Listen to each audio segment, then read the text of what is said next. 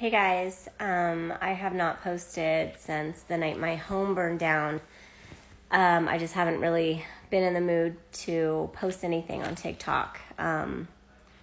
Anyways, I went to the post office today and I had my son go grab my mail.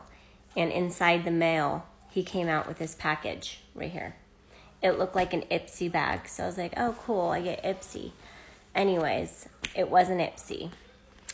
He brought it to me and I was looking at it because there's a thong sticking out on the back. And I'm like, what is that?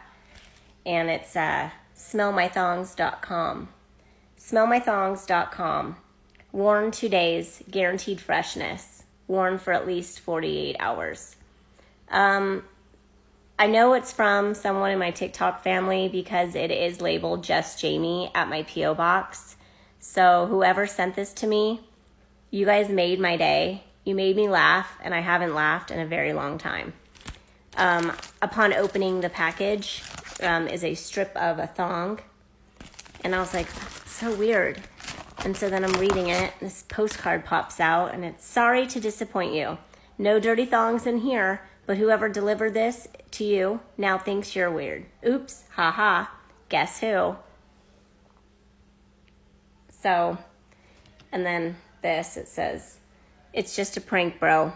Anyways, you made me laugh. Thank you. Funny shit.